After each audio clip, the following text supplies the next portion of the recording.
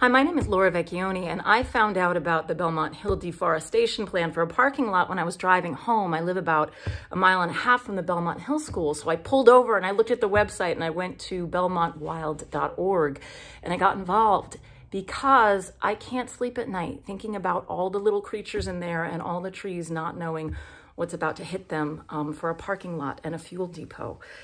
So I started going to the planning board meetings, and I understand that the community development department has called for peer review studies on the land, but only one planning board member, Jeff Birnbaum, has called for a development impact report to include studies on the impact on the wildlife and on the environment. So we are really hoping that the planning board will vote for this DIR so that they are taking into account the full environmental impact and the impact on the wildlife.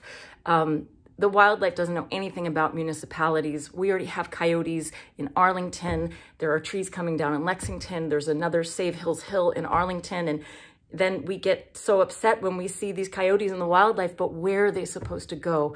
So we really hope we're not like Cassandra's here. We hope that they heed the message.